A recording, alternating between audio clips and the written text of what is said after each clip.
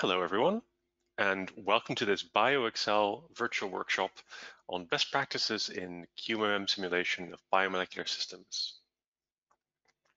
So, why are we organizing this workshop?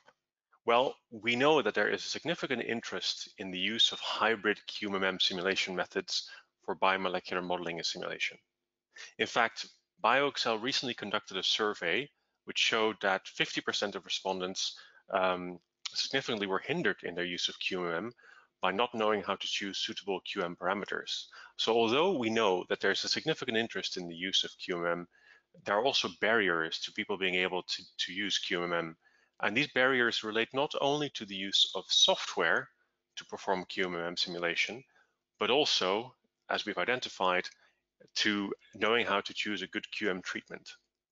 There is a caveat to doing QMM simulation. A simulator must beware that it is dangerous to use out-of-the-box available QM functionality in software without knowing what it entails. So it is dangerous in general to use QM software as a black box. So we asked ourselves, how can BioExcel help in this area? So to do so, we organized this workshop. We originally intended to have an in-person workshop, but of course, as like everything, we had to take an alternative approach. So we've decided to have a series of webinars followed by a panel discussion. The goals of the workshop are to enable experienced QMM biomolecular simulators to share their insights and experience of what is best practice for doing QMM simulation of biomolecular systems. That refers to the underlying methodology, including theoretical aspects, but also a lot of the tricky practical aspects, which are often not described in literature.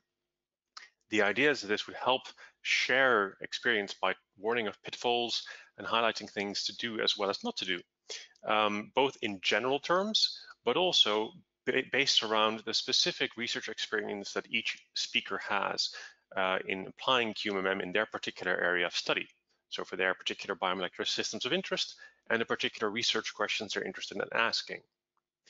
Now, the aim is that this would benefit the wider community of computational biomolecular researchers, in particular those who might be less experienced in using QMM. And we want to use this as an opportunity to also identify common perspective in applying QMM in different areas.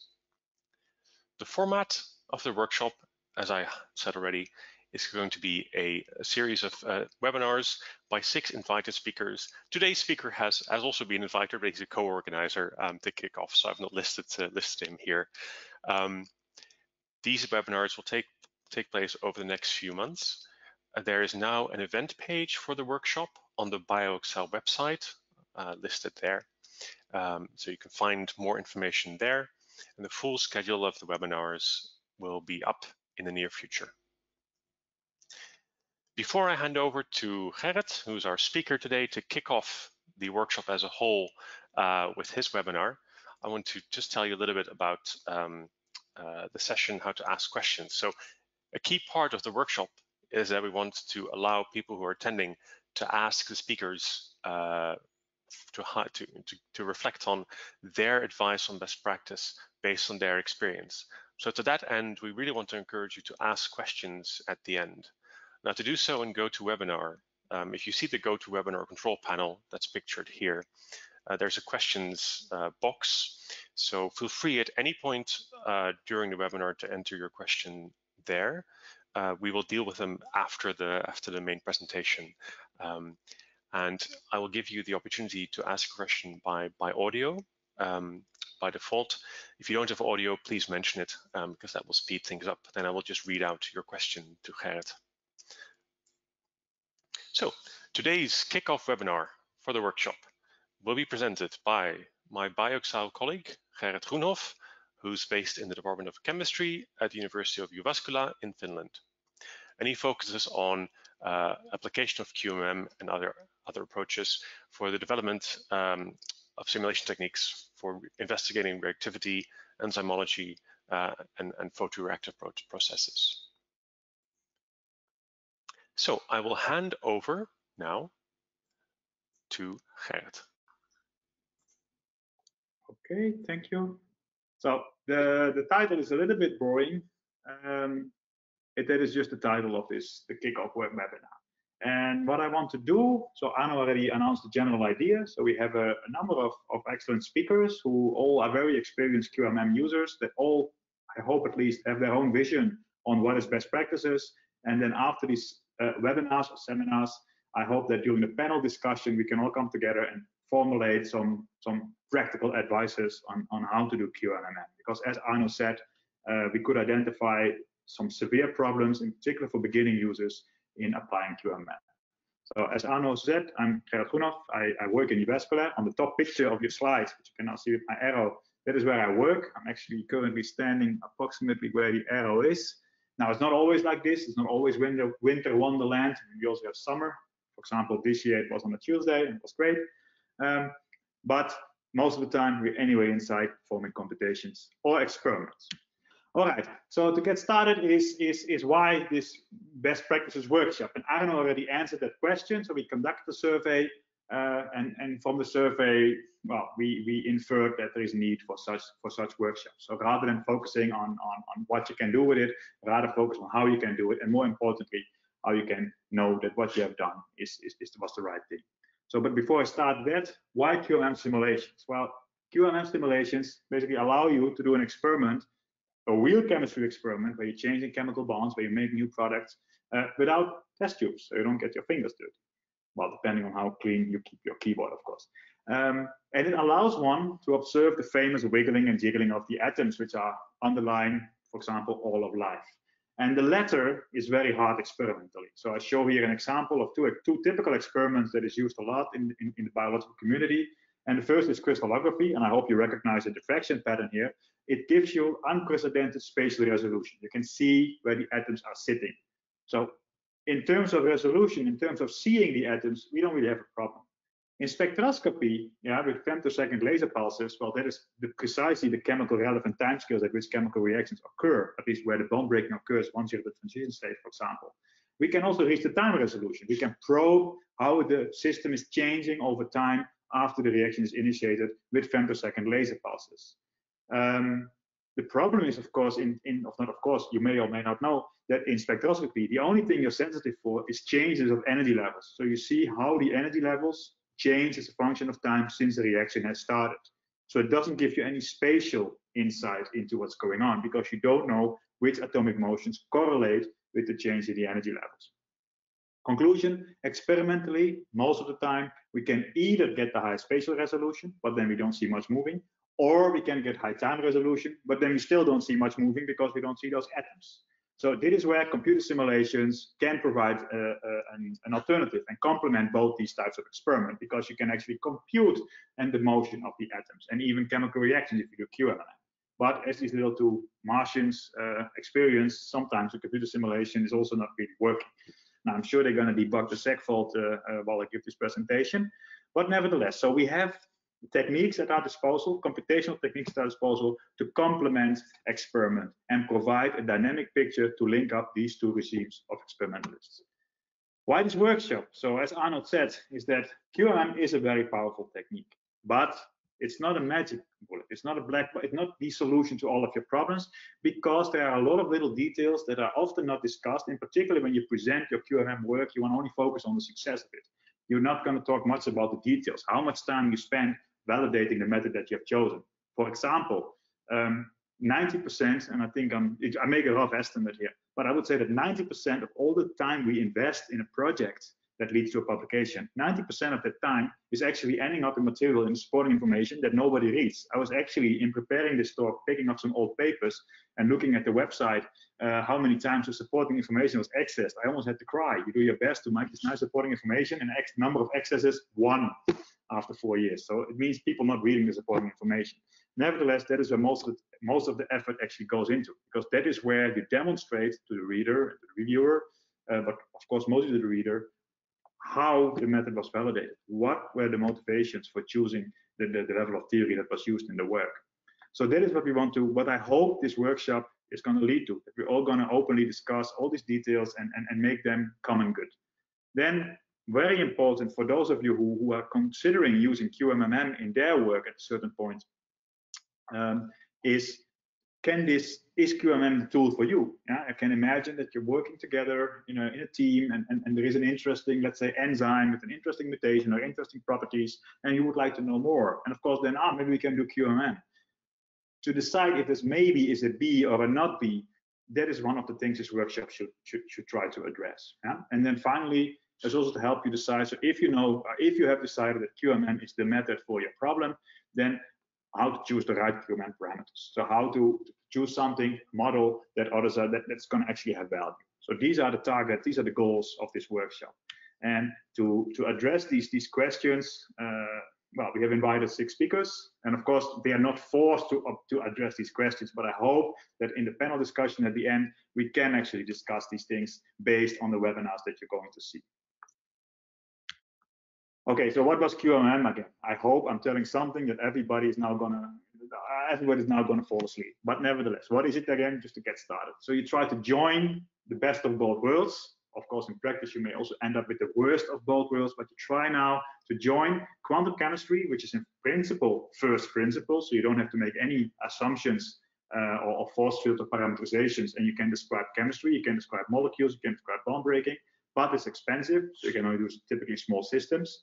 And you want to combine this with the power of molecular mechanics, which is well, I'm not saying over, but it's very heavily parameterized, it's very efficient, and provides a good model for a large system. So this way you can actually get the best of both worlds, describing a large system with a force field, that means the rest of the protein, and only that part where the chemistry is changing, so where the electrons play an important role, only that part we treat by quantum mechanics. And then you have lots of choices. You can use ab initio, density functional theory, a lot of other methods that are at your disposal. And this idea, as you mentioned, was coined almost as old as I am many years ago, and led them to receive Nobel Prize in recognition for this contribution.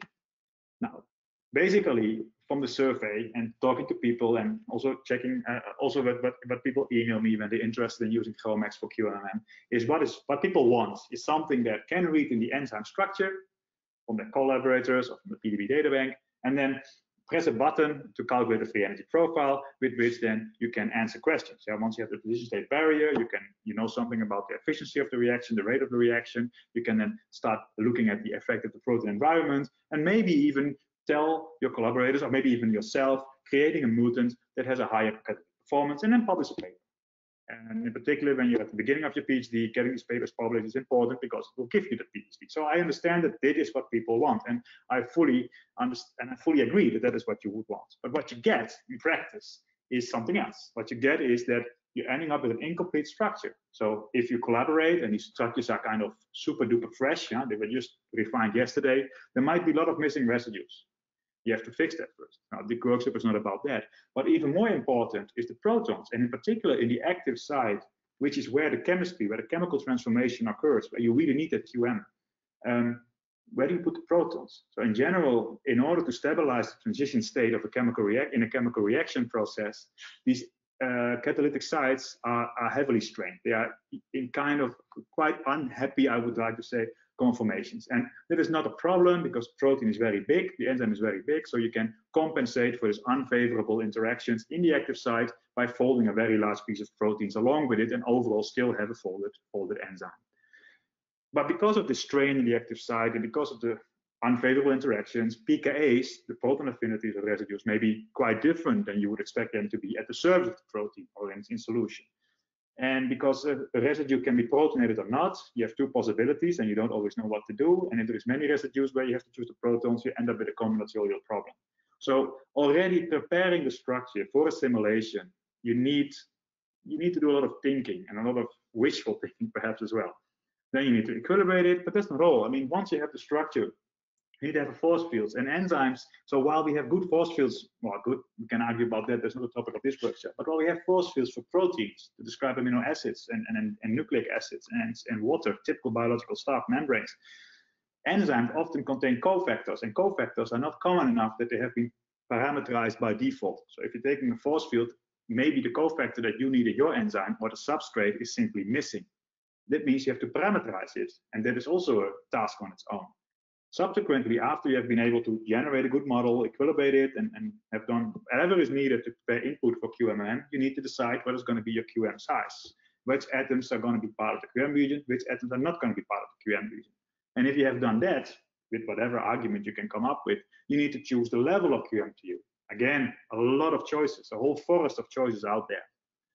And then you're still not done, because an unbiased MD simulation of an enzyme reaction, well, these enzyme reactions to get to the transition state typically takes a long time. It's not the kind of timescales you can cover in a normal MD simulation, in particular not when you do a QMMM calculation, taking into account that the QM calculation is 1,000 to 10,000 times more expensive or even worse. That means you have to bias your run, and biasing the run means that you sample along some predefined coordinates. Now, these predefined coordinates require a lot of understanding of the chemistry, to know where is the reaction going to happen, which bonds are going to break, which bonds are going to form.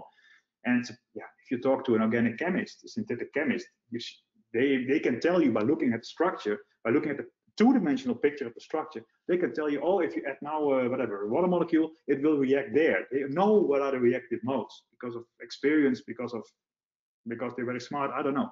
But for me, being a bit more physical chemist, I don't know that a priori. So for me, choosing a reaction coordinate is highly non-trivial. And then you have to decide whether you want to have potential energy servers, or if you think if entropy plays a role, you need to compute a free energy server, so you have to change maybe the method that you want to use. And then, as I said before, you want to know the role of the protein environment. Well, then you have to do something numerical, something that gives numbers. So you have to do some energy decomposition. And finally, you get your paper rejected because the reviewers want further validation. So this is a little bit the contrast we have between what you want and what you get. And maybe we can help you a little bit with what you get to make it closer to what you want. That would be nice if the workshop can somehow make one step in that direction. Now, for my group, as Arno already introduced, is we develop QMM methods. And the reason why we do that is that I'm interested in photobiology.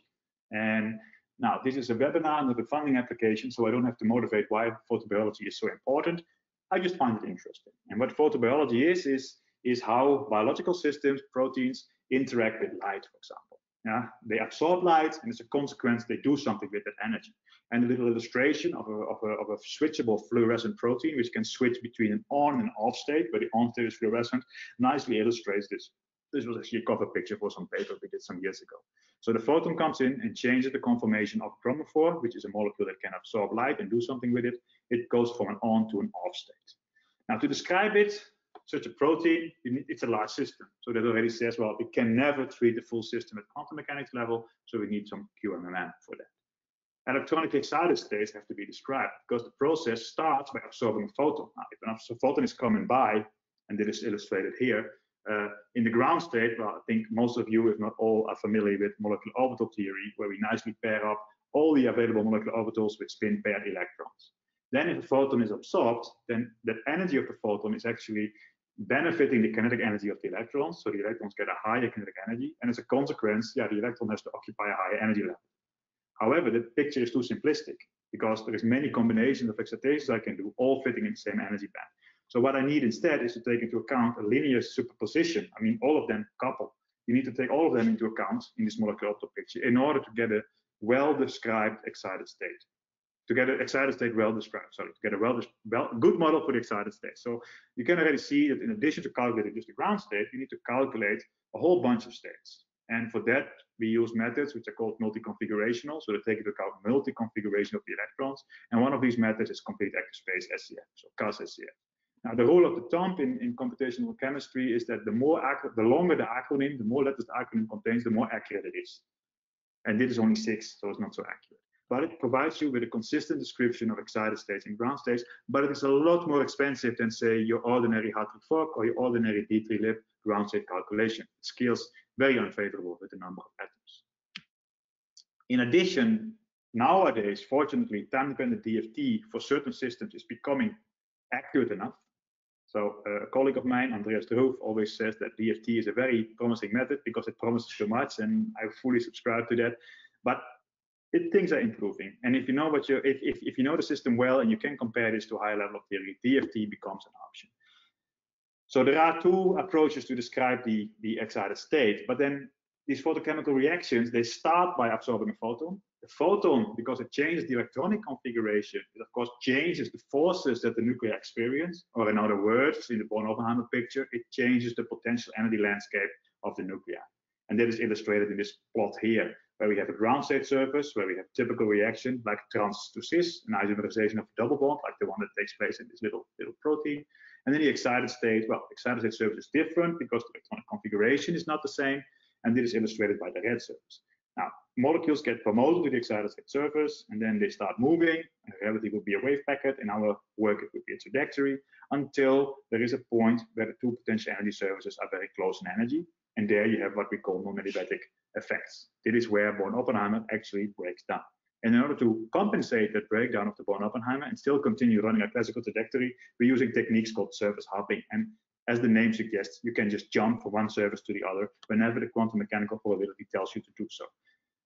I'm not going to talk about these things in detail, in any detail at all. It is just a couple of caveats or a couple of additional things you need to take into account if you want to use QMMM for photobiology. All of this thing is just implemented into GROMAC, so one can use it out of the box.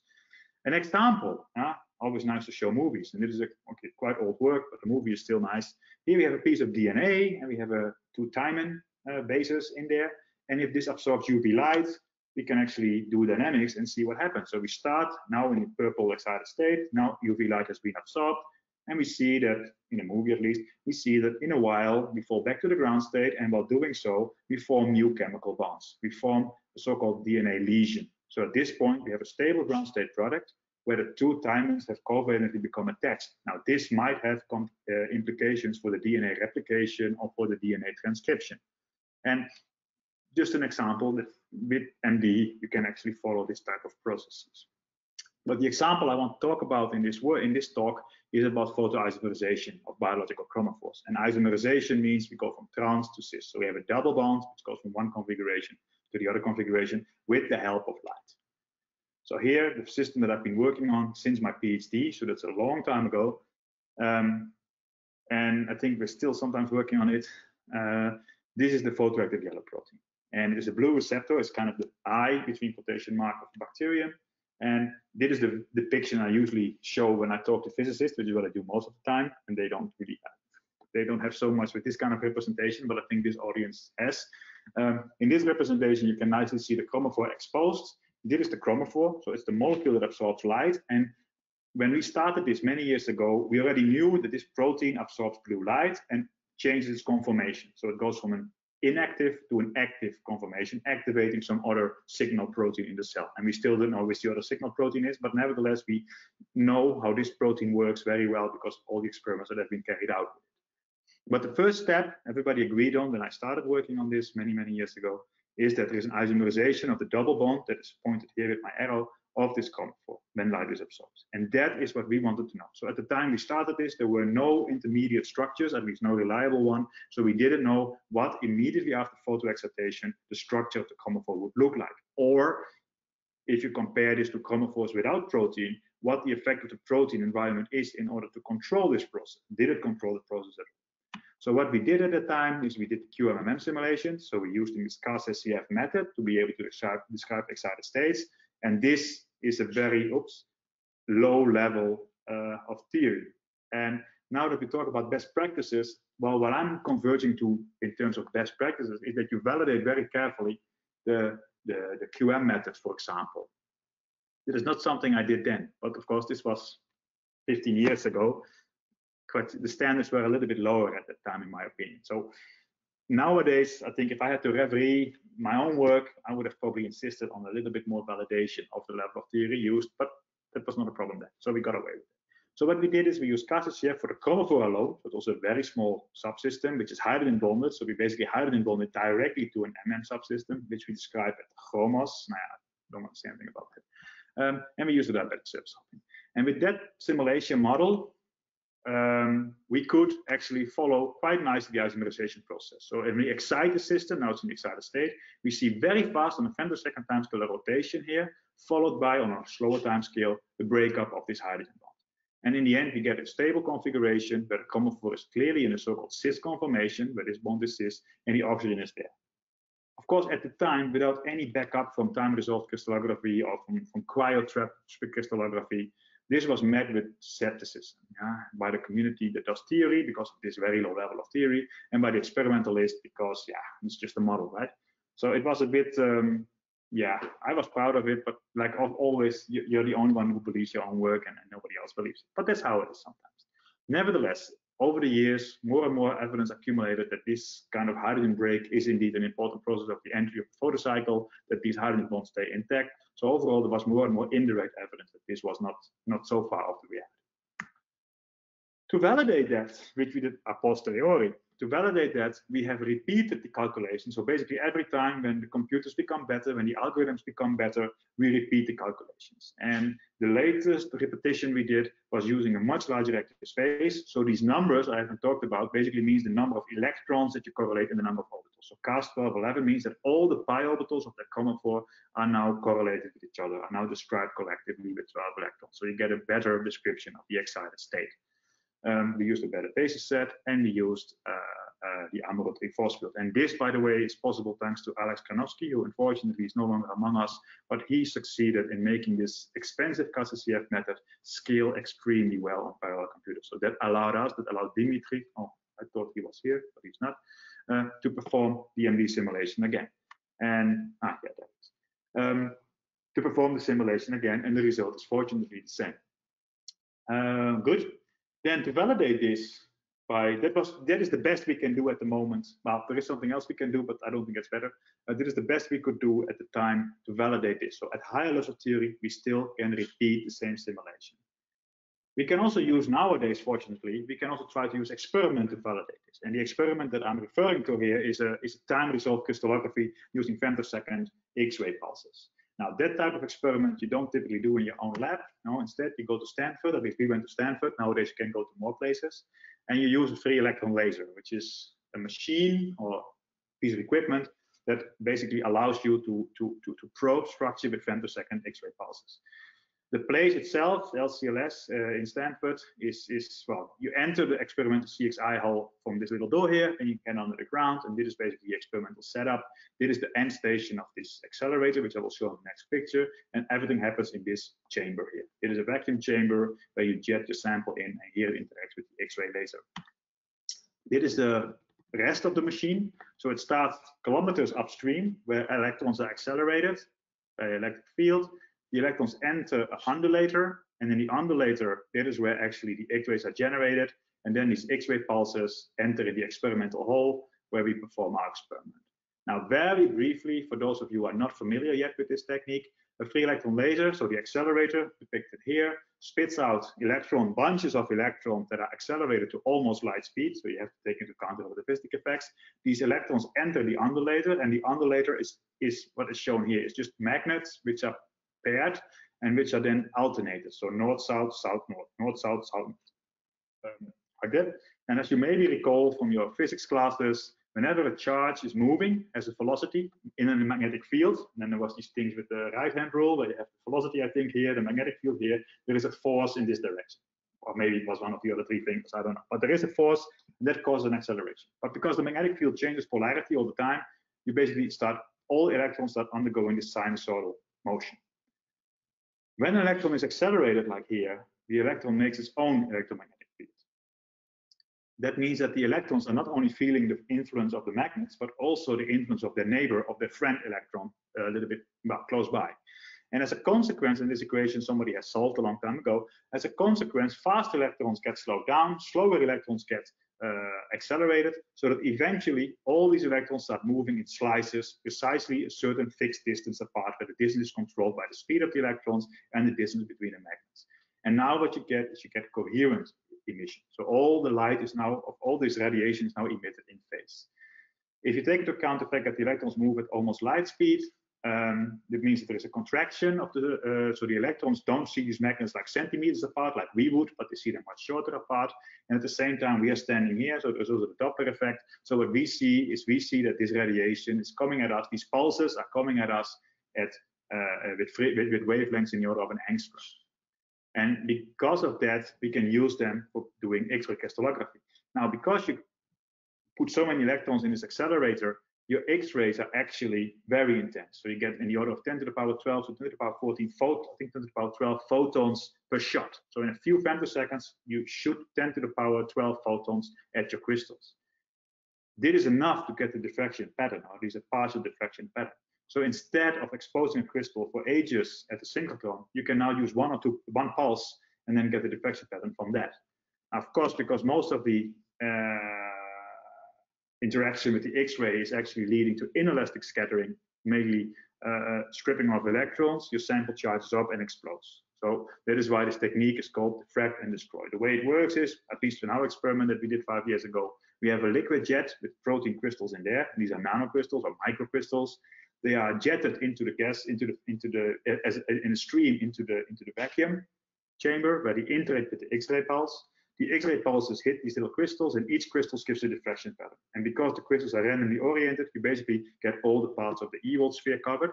And you just keep on collecting snapshots. You have to sort them and index them, put them all together to get the full diffraction pattern. Of course, all your proteins are destroyed, but that doesn't matter. You get the diffraction pattern.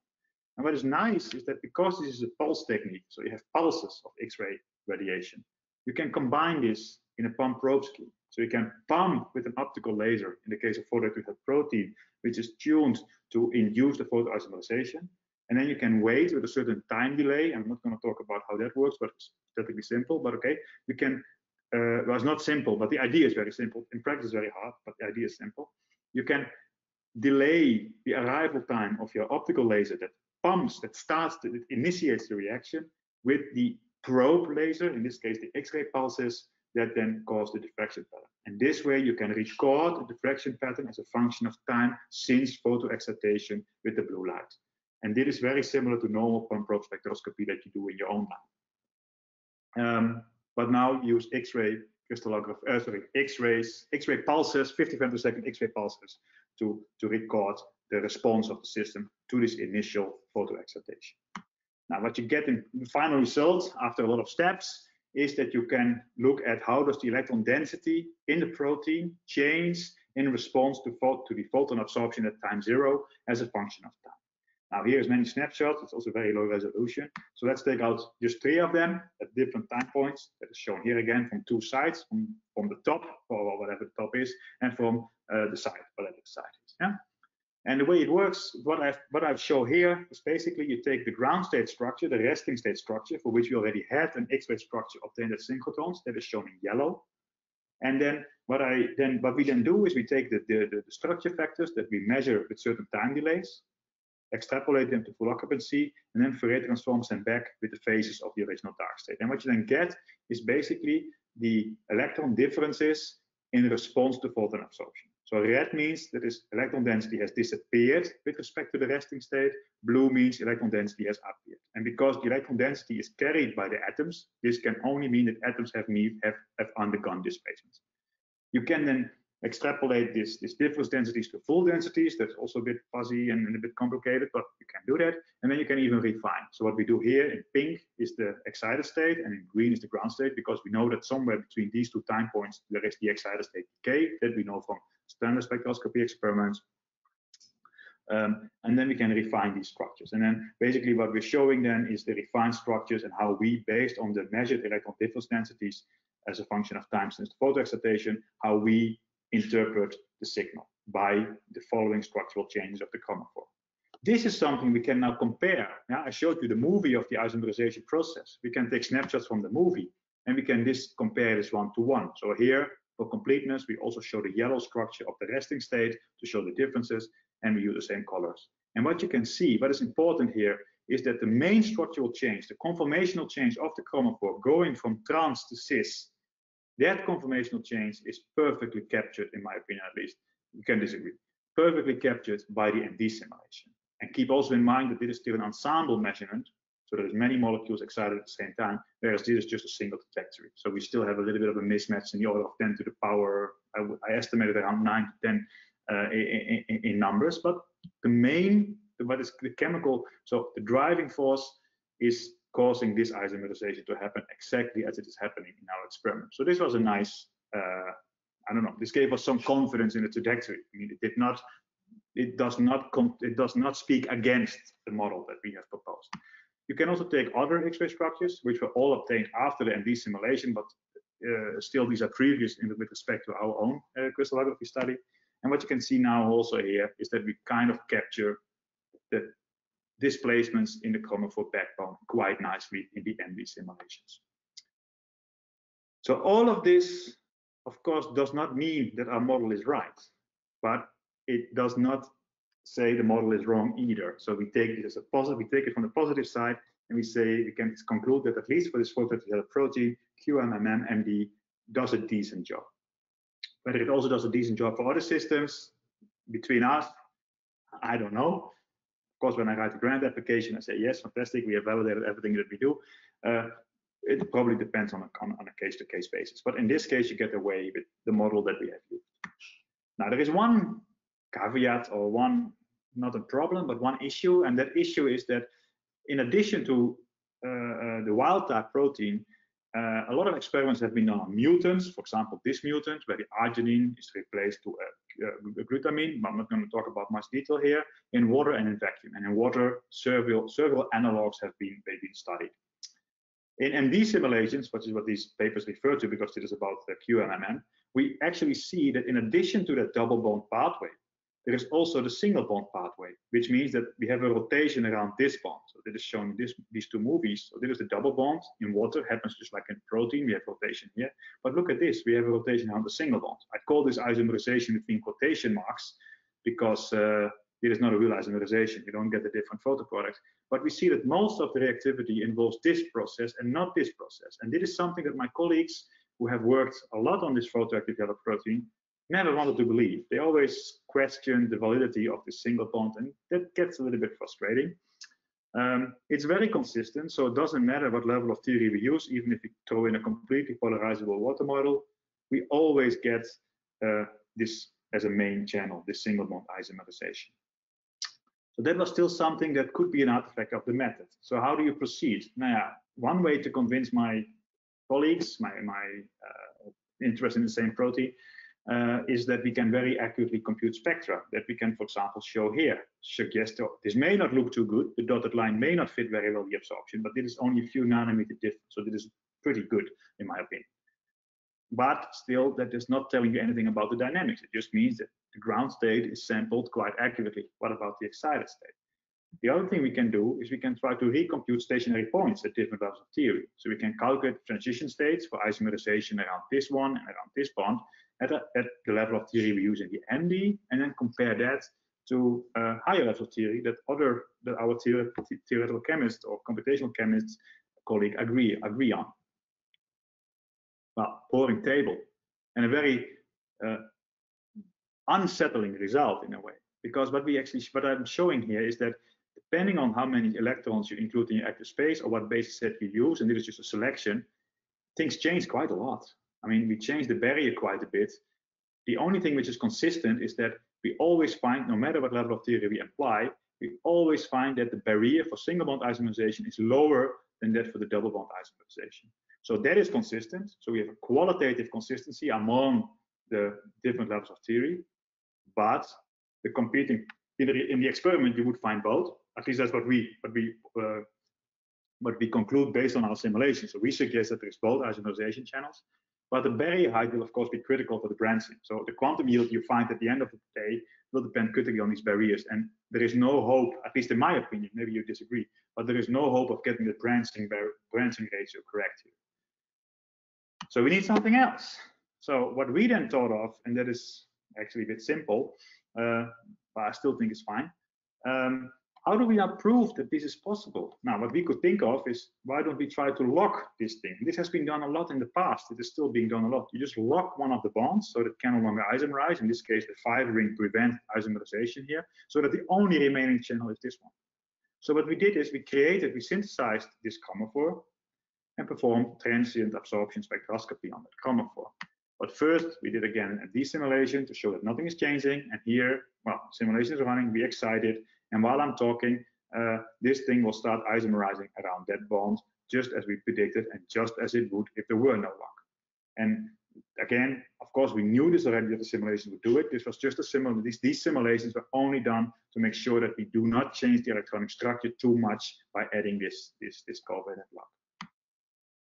Then here are the results of our experiments. Now, what we say is that if you excite this system, you get an ultra-fast picosecond dynamics of this isomerization process, and this brings back the molecule to ground state.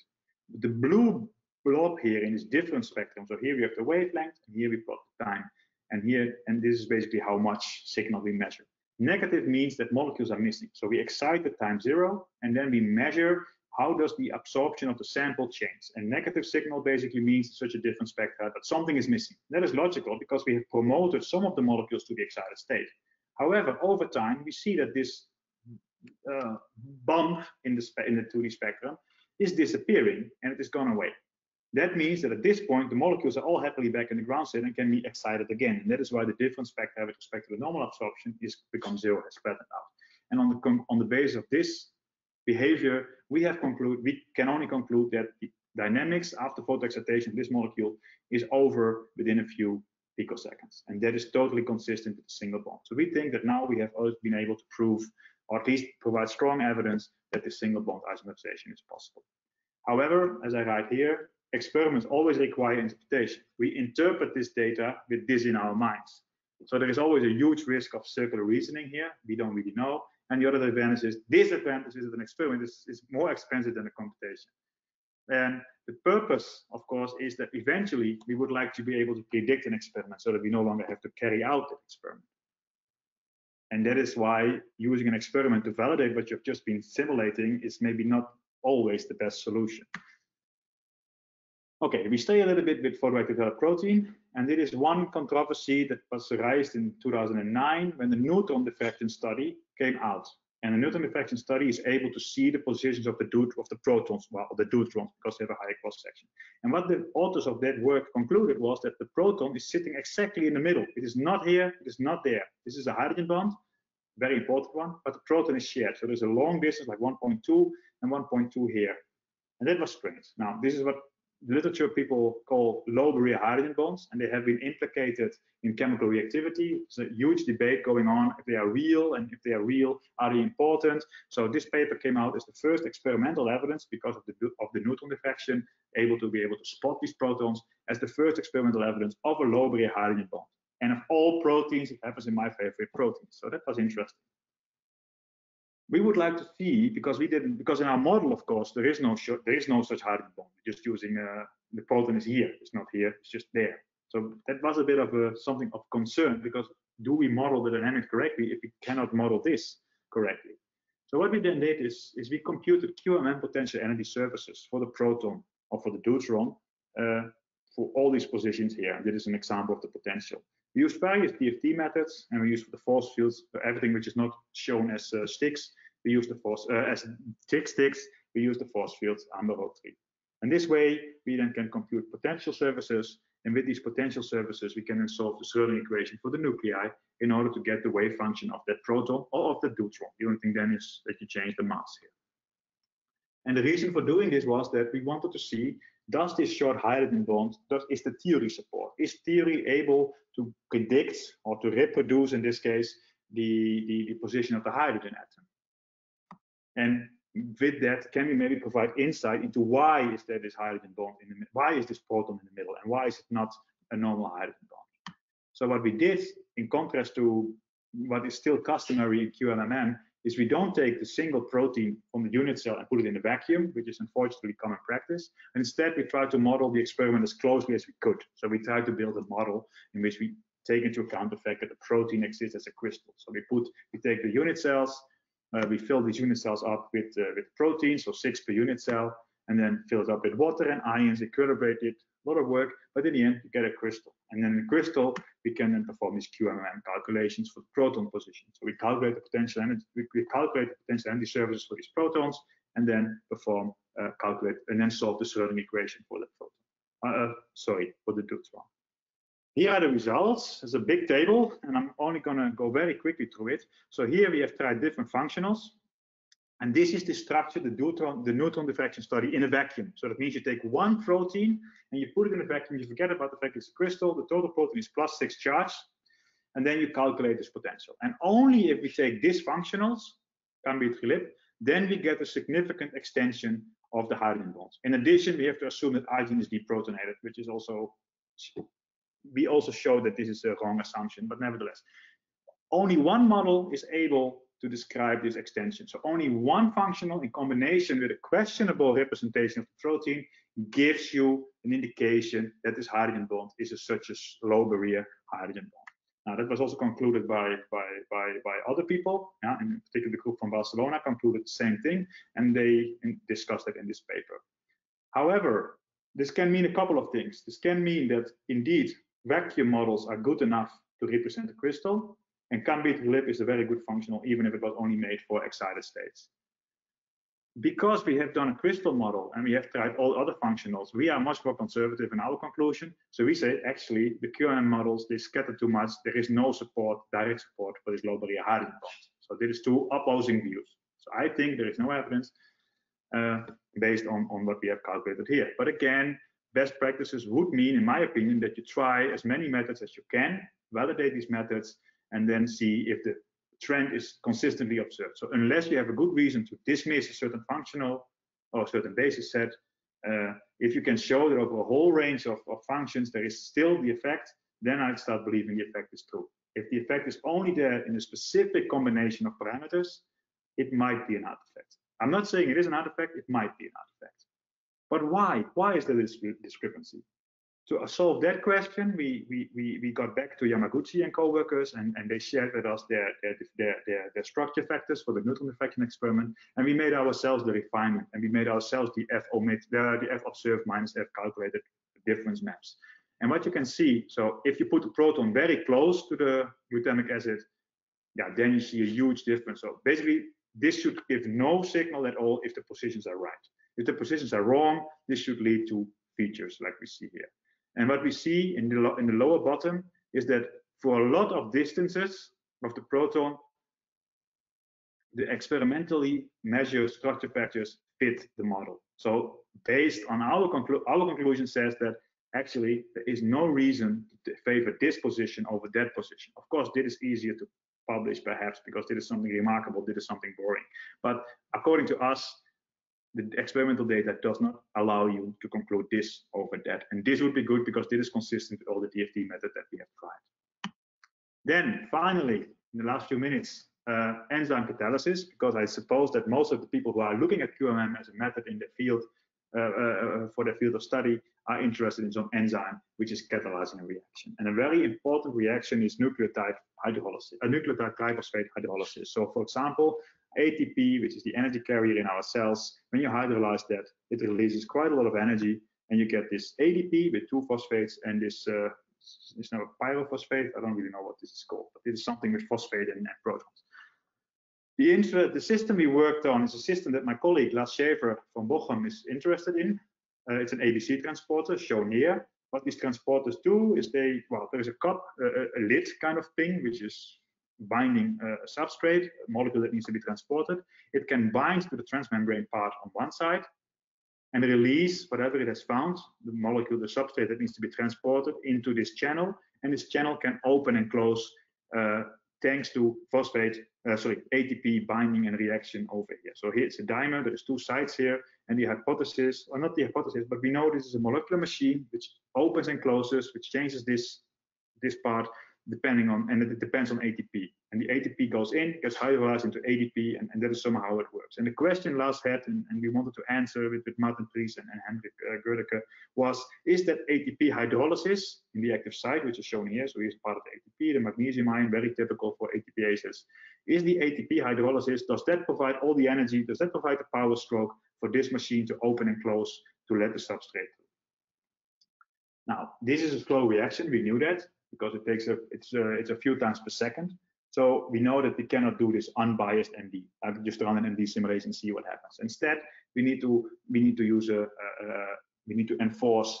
bias simulation. So we need to calculate so-called free energy profiles or potentials of mean force. And the way we do that is we decide on a reaction coordinate R. In this case, it is the distance between this attacking water molecule, the nucleophilic water molecule, and the phosphate. we constrain that distance, so we fix the distance and then simulate the system, and we change the distance. So we run this for multiple different distances, and then we basically monitor the constraint force. So there is the force needed to keep this constraint true. We monitor that, we store that over the trajectory, and then we calculate the ensemble average or the trajectory average for each of these positions, and then we integrate that force to get the free energy profile. We should correct the Fixman term here, but I'm not going to talk about that because we ignored it because it is typically in the order of a kilocalorie per mole, and the error is bigger than that. So ignore this part. But in principle, you should take that into account. Now, the reaction coordinates, of course, where the difficulty starts. And I'm going to actually give you an example of where we chose the wrong reaction coordinates, but fortunately, the reviewer pointed it out. Now, for the first step, there is no doubt. I mean, every chemist can tell you must be this distance. So that's nice. Then we need to choose a QM region. We did 2 QM regions.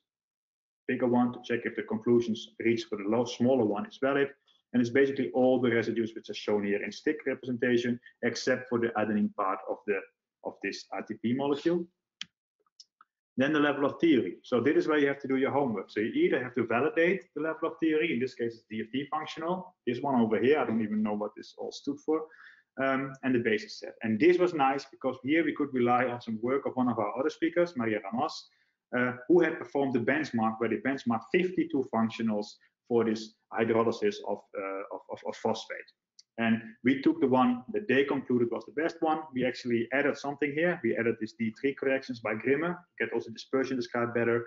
And thanks to them again, they shared with us the input files for their study so that we could very quickly run the validation also for this, adding this D3 functionals and these D3 corrections. And that is even better. I think that was our conclusion. So now we have a good model. It has been validated, not by us, but like, you know, when you have to do homework, if your classmate does the homework and you can look what they have done, it also helps you. And this is also the whole purpose of publishing papers, right? You share your results so you don't have to redo the whole process. And for the force field, we use Amber. This is the one of the David Shore. I think it is the improvements of the David Shore group. This is our model. And then we start doing this potential of mean force calculations. So the first step of the process, we let this water molecule basically attack the phosphate, and we see that while we drive this distance to smaller and smaller values, this bond breaks up, and the proton around the transition state, which is this configuration, that proton of that water molecule has actually gone to the glutamic acid. So the glutamic acid here acts as the base during the process. So that is nice, and we get the free energy profile, which is very much in line with many other ATP acids. So we have a transition state around 14 kilocalorie per mole. Sorry, I don't know why my colleague from Germany uses kilocalorie. I only noticed that now. 14 kilocalorie per mole per year. Then the second, I only noticed that I don't notice that now. I noticed that when I put this presentation together, that using kilocalories here. Then the second step. So what is important to realize is that at this point, the proton is on the glutamic acid, and in the starting configuration it was here. So the enzyme has not been regenerated. And we also know that we need 2 protons on this phosphate, on this leaving phosphate group. So then we have to think, so how does the proton go from this glutamic acid onto that moiety? And then the first try, we thought, well, in classical MD simulations of this state, we see water molecules going in and out. There is probably a water molecule at some point. Let's put a water molecule in some point, because as you can see here, the distance is way too large between here, between there, and between there. So we just assumed, there's probably a water molecule. And it made a lot of sense to us at the time. So we insert a second water molecule, and now assume that the proton transfer first goes to the water, and then goes to the phosphate. So our reaction coordinates now this proton-oxygen distance, which we then diminish over time, and we calculate the free energy of that process. And that is the process. So here's the proton. It moves towards the water molecule that is shown here. So we have a hydronium-like system where the glutamic acid is here, but it gives the proton to the phosphate. And indeed, we get this H2PO4-. And the water is restored, and the glutamic acid is restored again. So that looked good, and we try to publish that. We get a barrier which is really small, so we don't add anything to the rate-limiting step, basically. We're very happy with that. But the problem is, as the reviewers pointed out, the problem is you need to add the free energy of the inserting water. Okay, no problem. Reviewer suggests something, we do something, and we found out that it is very high. The free energy of pulling in, of recruiting that water is so high that the barrier would not be comparable anymore to the rate limiting step. It would make a way too slow rate limiting step. Okay, so this is wrong. So even after we submitted it, we somebody told us this can't be. So we have to do something else because, of course, you don't want to give up.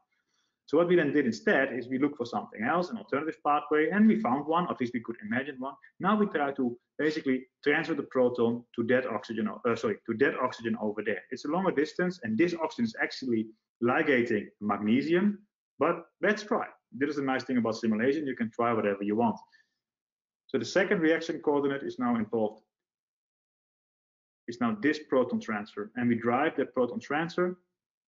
And while we do that, we indeed see that the coordination of the magnesium is broken, but the proton is transferred, and we have created this intermediate. The problem with this is that the product state of this intermediate, we call it ES2, intermediate state 2. The problem is that the energy is relatively high with respect to the adduct state that we started from. So what we then did is we argued that, well, probably there has to be some relaxation. So the next step, the third step, is the rotation of this phosphate moiety to restore, to rebuild this hydrogen, this ligating bond with the magnesium. And that is shown here. So we rotate this phosphate, very small transition state, hardly worth mentioning. And then we have a new coordination bond over there. And as I said, hardly worth mentioning, it's really small. And then we gain a lot of free energy by going down into this final conformation. So based on these calculations, we conclude that the energy released, or the free energy associated with this three-step ATP hydrolysis process of plus 1.8 kilocalorie per mole rules against, or concludes against, that the ATP hydrolysis is the power stroke. So we speculate that actually the ATP binding is causing the conformational changes of this protein, and that the hydrolysis is needed to get the ATP out again, or in this case, the ADP plus the phosphate out of the active site again. And I chose this example not to discuss ABC transporters, even though Lars Schaefer's group published a paper this year where they look at the transportation process. So maybe the answer to the power stroke is in that. I just didn't bother to read it yet. But the point of showing this work was that the reaction coordinate choice is critical, and it is very easy to make a mistake there. Or maybe it's not, maybe we're just stupid, I don't know. But we made a mistake. But the reviewer pointed it out, which is initially embarrassing, but finally nice, because at least now we have something that we can have more confidence in, even though it still remains a mark. Okay, I would like to end this now. So QM simulations, yes, they are powerful in the hand, but there is a lot of challenges associated with them, and you have to think about these things before you even start to avoid disappointment and frustration. And one is the QMMM model, yeah, the level of theory. You need to validate that. QM region, that should also be validated. I don't know what is the current state of the art there, what is the current accepted practice, but hopefully it comes out during these webinars and during the panel discussion. The sampling method is also something that needs to be validated. I mean, why do you choose these reaction coordinates? Are there alternative reaction coordinates? And how do you convince yourself, not even talk about others, how do you convince yourself that this is the sampling method that you need? And finally, I've briefly talked about validation, which I think is very important. Ideally, you would like to use an experiment, but these are indirect and you cannot always do an experiment. For example, for the ATPase reaction, what kind of experiment should I do? Make a mutant, but that changes a lot of things at the same time. So that's very difficult sometimes. Photochemistry, this is actually a lot easier, as you have hopefully seen in this, as you have seen in this talk. And then you can also validate, which is what we have used most of the time, is that we try to calculate the same processes or recalculate points on a potential energy surface at a much better level of theory. But how reliable is that? When are you done? We don't know. Good. With that, those of you who still feel that they want to do QMMN, I wish you good luck with that. I hope you're gonna find interesting results and promote this method as a good method, with the caveats that you need to be very careful with what you're doing. And then before I really end it, I have to acknowledge the funders, BioExcel, Finnish Academy, and most of the computations, no, all of the computations I think I discussed today were run at computers provided by PRAISE or by the CSC National Computing Center. Thank you. All right, great. Thank you, Gerrit. So we have already a couple of questions which I will follow on with. So we have the first question from Bagari, who said I can ask directly. His question is, what do you mean by validation of the level of theory? Now, this was a question earlier on, and you just to highlight, you already discussed this to some extent when you talked about benchmarking on 52 functionals. So that was asked before that, but yes, that is a question. Okay, so if the question has not been answered, I can still answer it, or maybe again.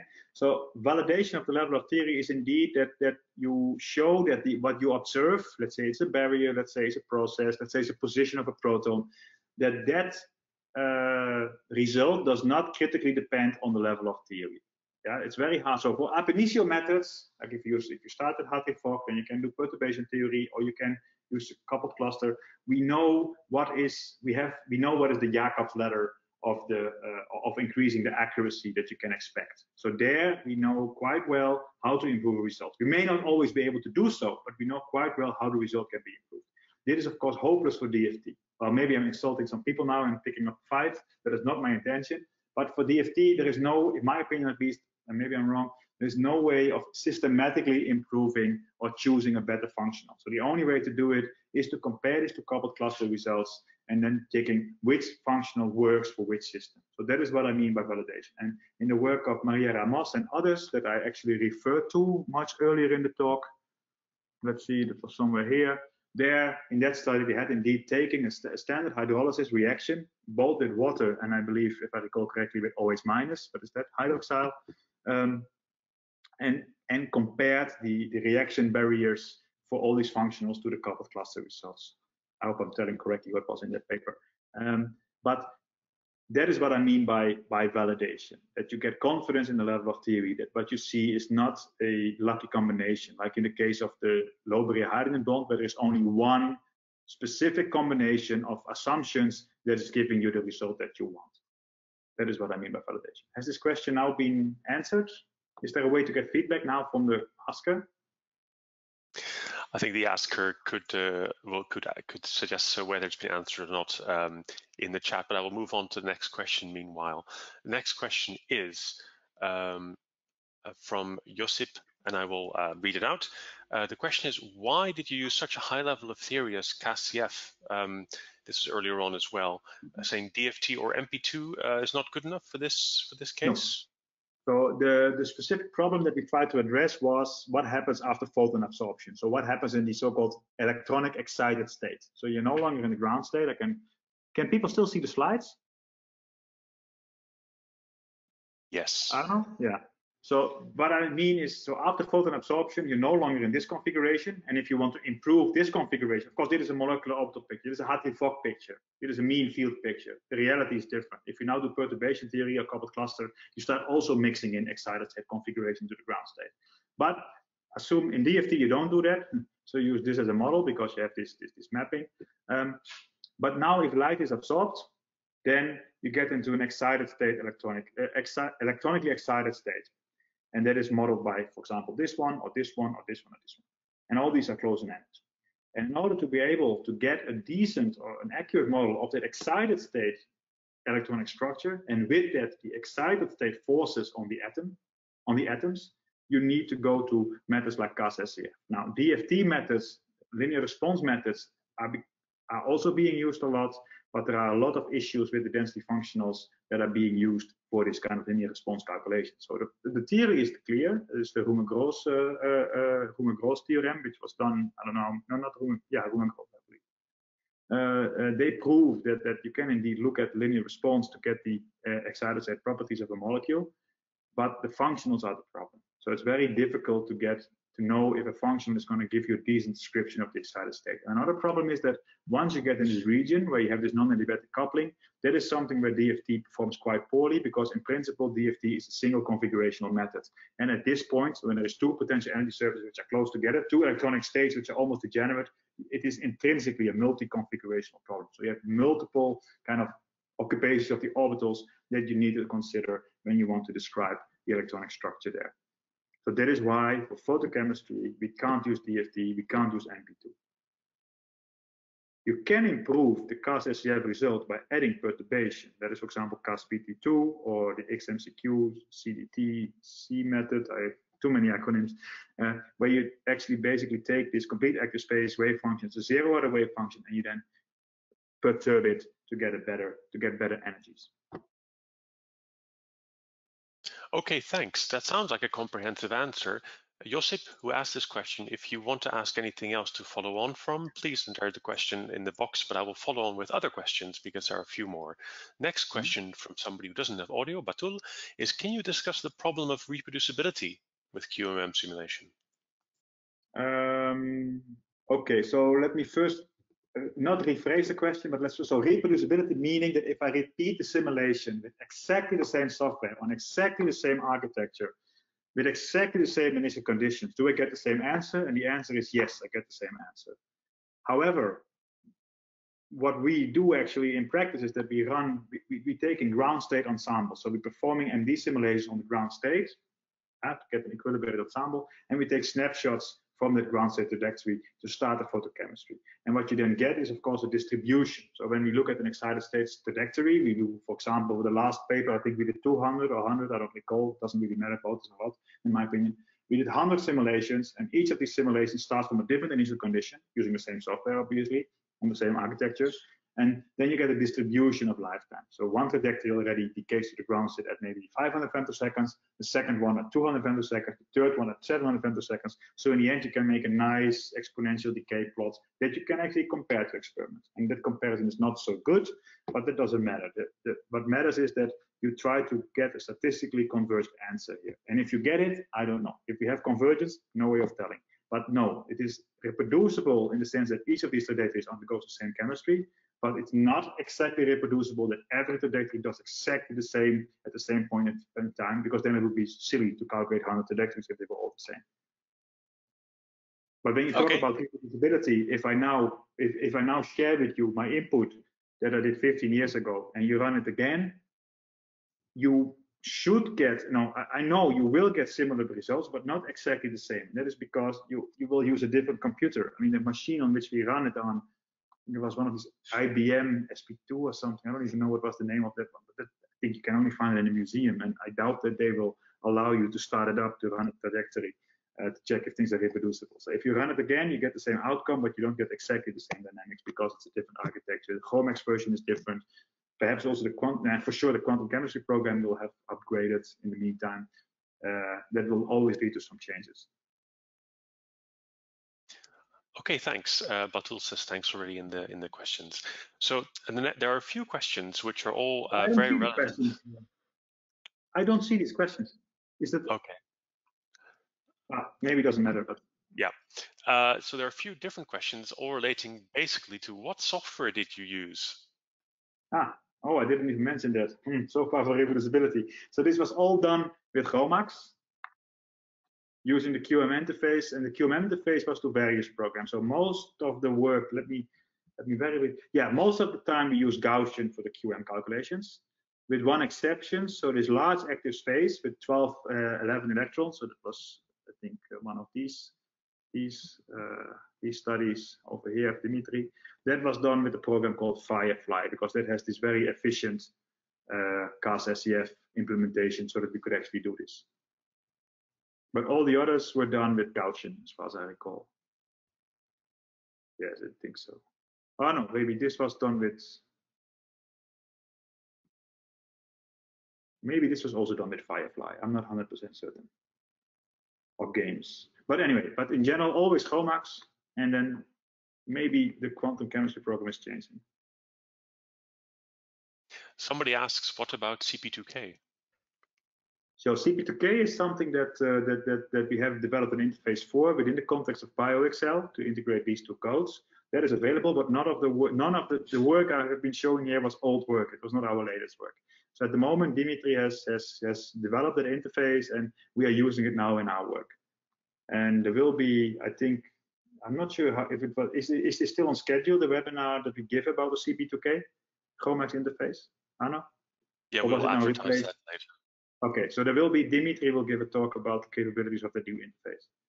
And the nice thing about that interface is that both of it is open source software. So that means there is no, because I know Gaussian has to be purchased, CP2K does not have to be purchased. So it means it's available for everybody.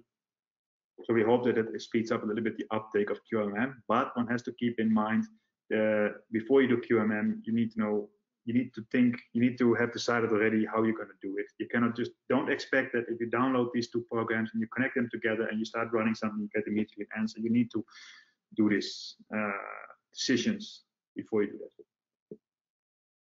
Okay, there's a question. For the enzyme catalysis example, validation of the QM level of theory was mentioned with DFT, but was a comparison to semi-empirical methods such as empirical valence bond method considered? And if so, does the validation process change? Okay, so first of all, so if I rephrase the question, let me rephrase the question again. So have we validated the DFT against EVB? And the answer is no, because EVB is in itself an approximation. So EVB is empirical valence bond. You parameterize that based on higher level QM methods or experimental data. So it's a semi-empirical, it's an empirical method. It's almost like a force field, which therefore should not be used to benchmark DFT functionals, for example. So the benchmark in this study was done by comparing it to coupled cluster singles, doubles, and perturbative triples using, I think, a CBS, but I'm not 100% sure what the basis set was there anymore. So that is kind of the golden standard in quantum chemistry, and that is what you compare the functionals against to see how well they do it. And if you do an EVB model, so if you want to make an EVB model for phosphate transfer, which is also very well possible, I think what I would do, I don't know if others do that, but I think what I would do is I would also parameterize the EVB parameters, in particular the off-diagonal elements and the diagonal elements. I would also parameterize those on such data sets, on such coupled cluster data sets. Does that answer the question? If it doesn't, again, this is what, yeah. Baden, who asked the question, please go ahead and So respond. This was a personal opinion. So this was not a general best practice. I mean, parameterization is always a hard problem, and people have their own preferences there. But this is how I would do it. I would use CC coupled cluster to parameterize EVB models, and not the other way around. Okay. Yeah. Then a question, in your last example, when you do the PMF calculations, is the whole protein allowed to move, or do you freeze part of it? Okay, so everything is allowed to move. So there is nothing frozen.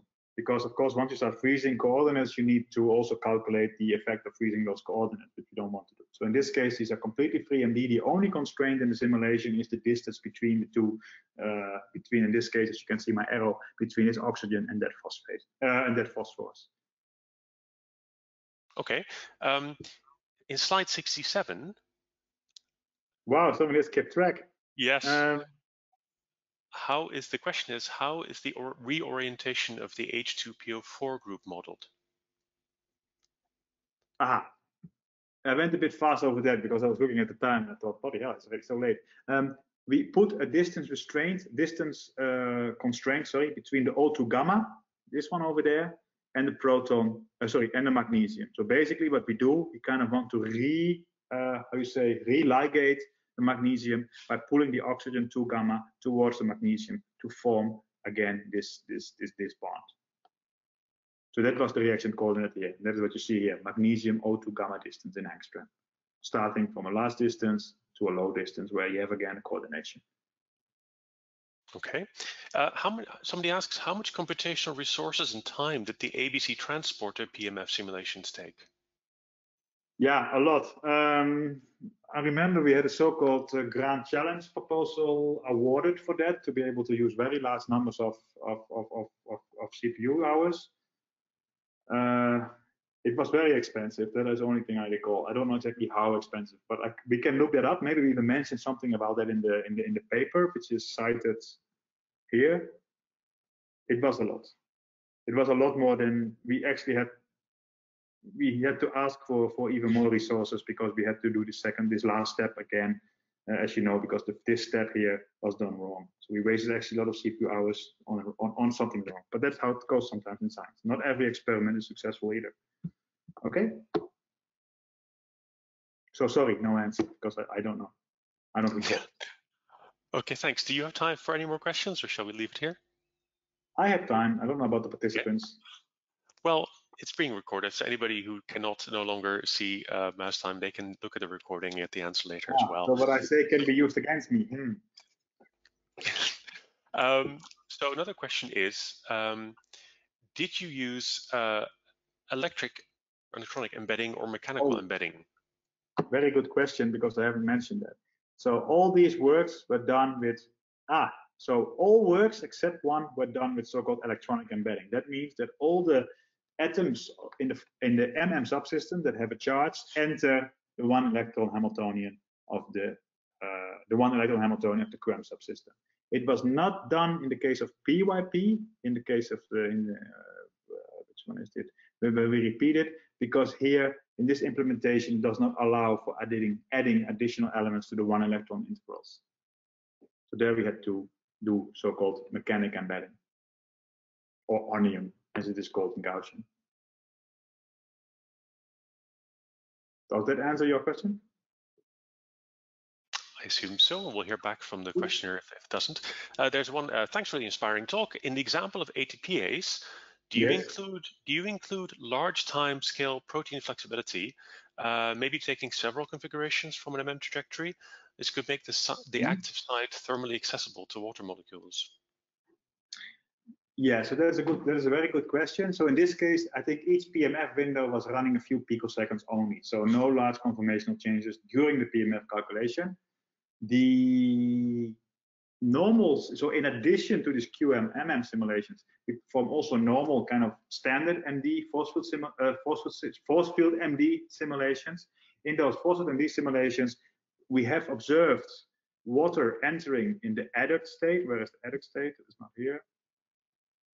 In this one, so water is entering the adduct state as far as I recall, but we did not observe in simulations of this IS1. We do also observe water molecules going in, but not at the position required for this two water mechanism.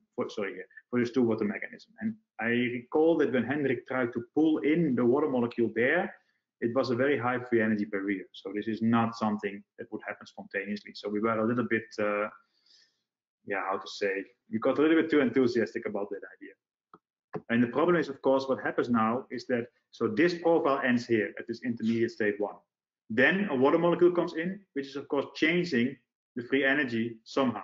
And most likely it brings it up quite a bit. And then at this point, so that is then the point high up, starts this profile. Yeah, start then too high here. That means that this point is not connected anymore to this point, and that is the problem. Whereas in the other approach, where we're simply introducing, where we just start from this intermediate state 1 and then see what happens to get intermediate state 2, of course, these are directly connected. So we can connect to both free energy profiles to get an overall barrier. Is that an answer to the question? I hope it is. And if not, then please. Yes, there's a thanks. There's a thanks for the answer, and the thanks for some of the previous answers as well, because they address what their question was. Okay, welcome. There's another question, which is, what's your opinion about the use of polarizable force fields like Drude to be used together with functionals, including dispersion theory D3, compared to others, for example, Charm 36? So the question is, what is my experience in using the QM methods which incorporate this empirical dispersion corrections, let's say these Grimme D3 corrections, in combination with a force field that is polarizable? So what I will do is I will let the person who asked the question, I will unmute Yasser. If you are able to speak, then you can maybe clarify the question. So Yasser, I'm going to unmute you now. And if you don't speak, then we'll just let Gerrit answer anyway. Yeah, thank you very much.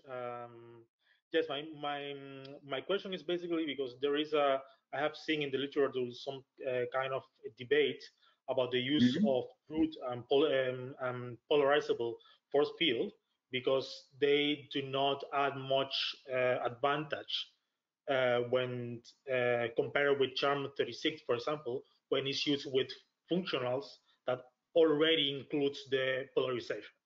So my question is basically, what's your opinion about that? Because there's some work that says that in order to do that, you have to actually validate Drude depending of what methods, functional and basis set you used. So, and also Drude already is computationally more expensive than the other force field. So just a philosophical point of view. Yes, okay, I see the point. Yeah, this is an important discussion. So the question is basically coming down to would the results improve if you have a polarizable force field over a standard force field?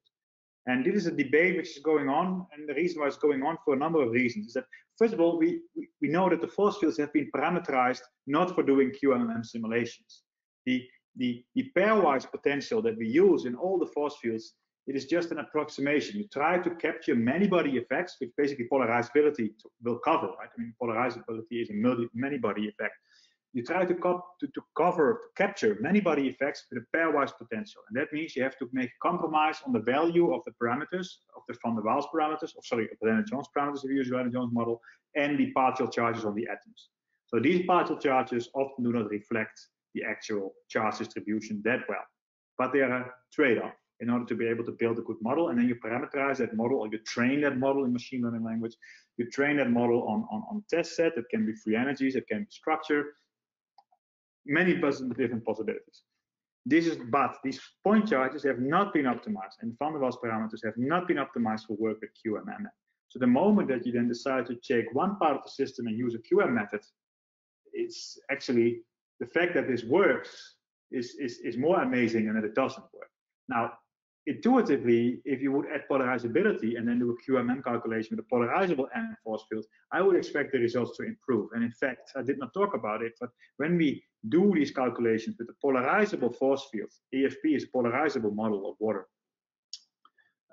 we actually get very good results. Yeah, I have actually, I did not have a slide on it anymore. For example, excitation energies. So that suggests that polarizability is very important for excited state properties. So we kind of know this, but it is also not really workable to use a polarizable force field at this point for QMMM. There's a lot of problems with that because you have to do SCF, cell consistent. Because the nice thing about point charges is they don't change. So you convert your wave function, you find the lowest energy electronic wave function, and you're done. If you have a polarizable force field, then the moment you have your wave function converged, that will of course change the polarization, of the atoms around it. So you have to update the polarizability. Then of course you have to change so you have to build a self-consistent field routine, which not only updates the electronic degrees of freedom, so the coefficients of the wave functions, but also the polarizability. So it's a much more difficult thing to do. I'm not saying it's impossible. People do this. There are many groups who develop this. Jacob Komstedt, Benedetta Minucci. Many people are developing polarizable QMM models. But my experience with it is zero. The only one we have done is here, Dimitri has run this EFP, this effective fragment potential based polarizable model in QM calculations. Now, to the questions of polarizability in the QM region, so if you add polarization functions to the QM region, in general, what can happen if you use point charges is what is called the overpolarization problem.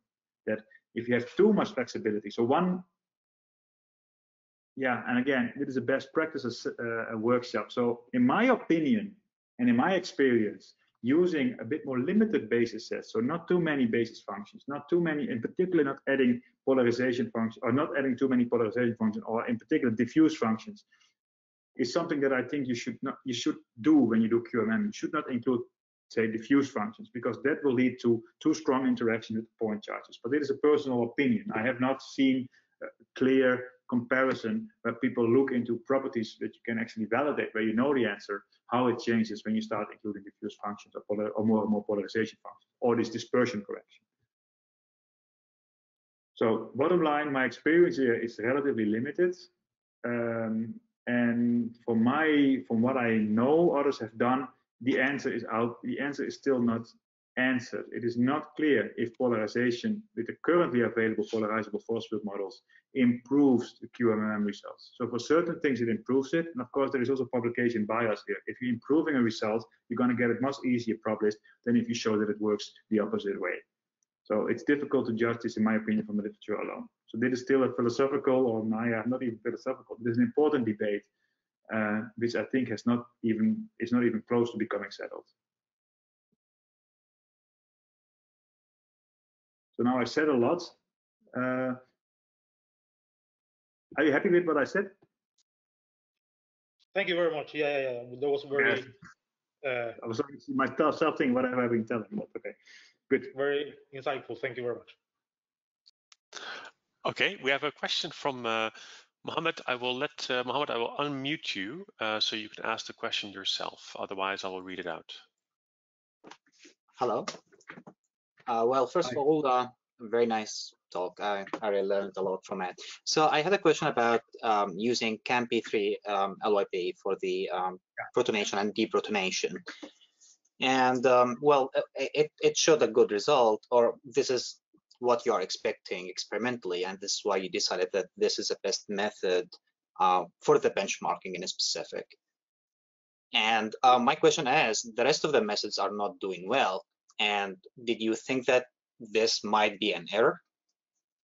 All right, so I understand your question, but I also realized that I failed to be clear, because your question actually is the opposite of what I was hoping to convey. So basically, what we have, so if you use CAMP3 in combination with the isolated protein, so you take the protein out of the crystal, you put it out there in a vacuum, and then you do a QMM calculation with CAMP3 for the QM region, then you find this increased distance of the proton.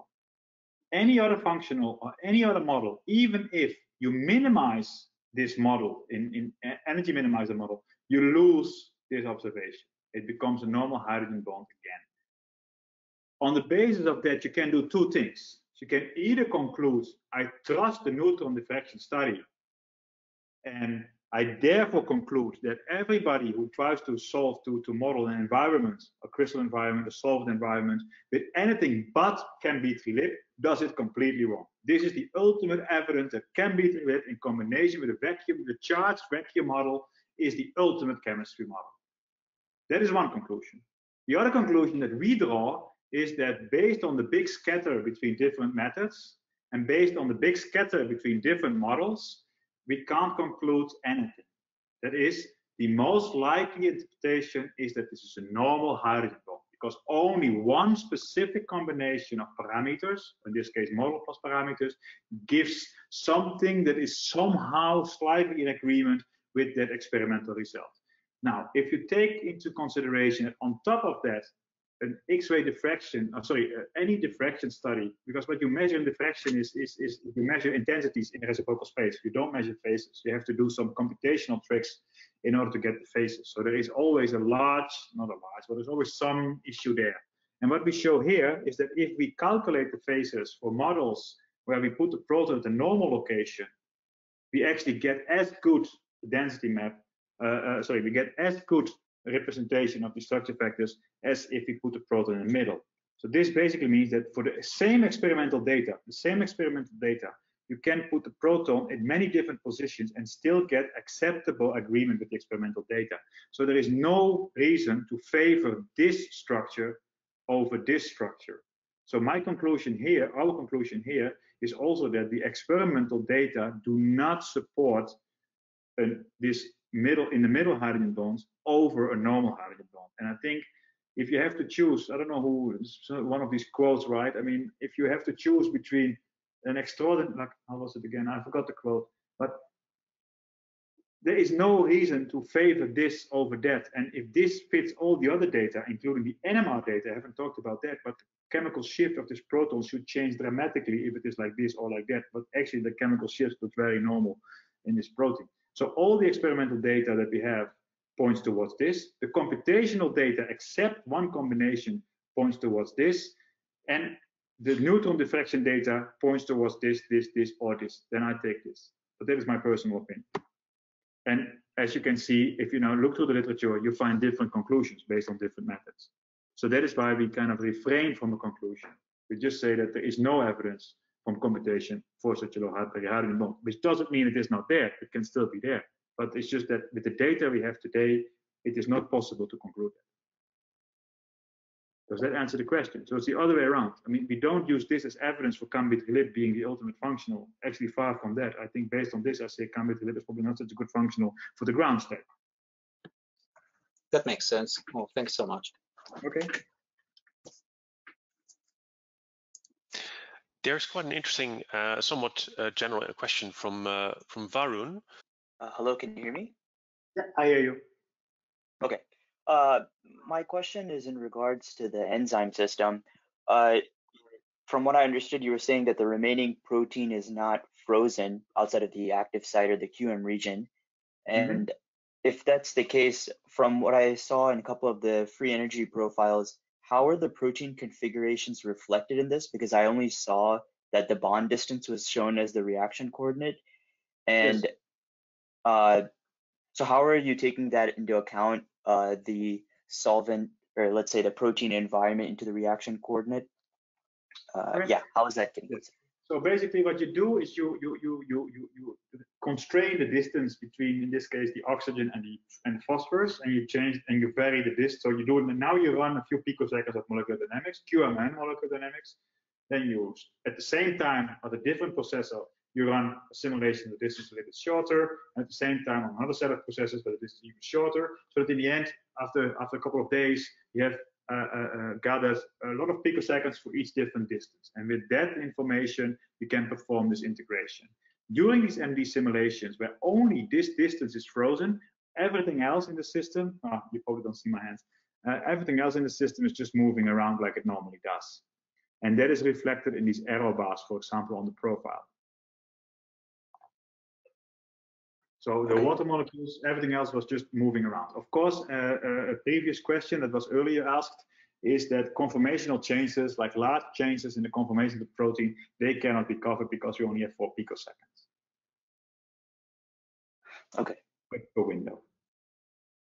For that, you would have to simulate maybe microseconds per point in order to be able to model whatever conformational changes can happen. And even then, we don't know, because these proteins typically have a whole hierarchy of timescales, of relaxation timescales. Some things happen very fast, some things happen very slow. And it's difficult to cover all of that. Okay, thank you. Okay, we have what could potentially be the final question from Renata. You saw the pump-up spectrum for the PWP protein. Yeah. For the isomerization reaction, and I was wondering, to which extent do you use it? Like you use it just to look, okay, the bleaching signal is until this number of seconds, and that means that the process lasts this to this extent, to this like interval of time, or you use it also to look, for example, at the different dynamics you can find. For example, if you have like the fingerprints of an isomerization process or another one, you know. Yeah, I understand. Yeah. Yes, I understand the question. So what we tried, so let me first go through this fingerprinting. So what we had, so Sato, actually, we started out using infrared, using time-resolved infrared, where we know that if a single bond is isomerizing in a solvent which has a very high viscosity, and we did it in cyclohexane, 16 carbons and an OH group, what is it called? Something unknown, whatever. It's a molecule, it's an alcohol with very long alkane chains. It's very viscous, but the isomerization reaction still happens there. The plan was, or the hypothesis was, or the hope was, that this single bond isomerization channel would form an intermediate where it was 90-degree twisted, and that had a large effect. It had not a large, but it should have a measurable effect on the CO stretch. And the CO stretch is always easy to identify. So we tried to do time-resolved infrared, try to point out that the CO stretch is that we can see a fingerprint change indicating that we are halfway the single bond isomerization. Now that failed because signal to noise was way too poor. So that's, we resorted to very standard time-resolved spectroscopy, where you just measure the changes in absorption after you initiate the chemical reaction. So this is not really fingerprinting, because in the optical range, the spectra are way too broad, because all the fingerprinting, all the vibrational fine structure is hidden under these bands. So instead, the only information that you can tell from this is the blue indicates that something is missing. So that means that you have a whole test tube full of molecules, let's say 10 to the power 14 molecules. You may be exciting 10 to the power 2 or 10 to the power, maybe even 10 to the power 5 molecules, whatever, but you still have the majority of the molecules are not excited. So if you then, after some time, want to use the same white light pulse again, you will see that some molecules are missing, so the total absorptivity has gone down. And that is what this blue reflects. So we see that molecules are no longer present in their ground states because they are now doing their photodynamics, they're doing the excited state dynamics. But we see that after some time, we see white. That means that the absorption spectrum way before, let's say at time -10, is the same as the absorption spectrum as now. And that means that molecules are basically, the whole system is basically back to where it was. And that can only happen if the molecule undergoes a transformation back to the ground state, reforming the original configuration. And we interpret this, because it matches with our MD simulation, as an ultrafast isomerization around a single bond. But I cannot rule out that maybe the bond breaks, the molecule forms again, and that causes this ultrafast reaction. We don't see it in the simulations, but it is not an evidence that it is not there. So now what we have is basically inference. We infer that based on the fact that in the simulations we have this ultrafast repopulate the ground state by the isomerization. We see ultrafast repopulate the ground state in experiment, but of course we don't know what happens. These two things together say we think it's this, and we have, and the experimental data supports such mechanism. But these are not fingerprints for anything. There's too much noise in this data. You would have to go to infrared, and that we have tried, but was very difficult. Does that answer your question? Yes, thank you. Okay, great. Okay, now, Gerrit, shall we leave it there? There are a few more questions, but we can leave it there and maybe ask if anybody would like to still follow on. They could perhaps get in touch. That is fine. Yeah. People can write me an email. Yeah, okay. So they can find your email on the Bioxcel. They can contact you. You're listed on the Bioxcel website, bioxcel.eu, and also via your institution. And also Google. Yes. Yeah. Okay. Well, thanks everyone for attending. We hope this was useful. The other workshops, other webinars in the workshop will be advertised on the event page on the Bioxcel website. We look forward to seeing you at future workshops, future workshop webinars, I should say. And thank you very much. Okay. Goodbye. Stay safe.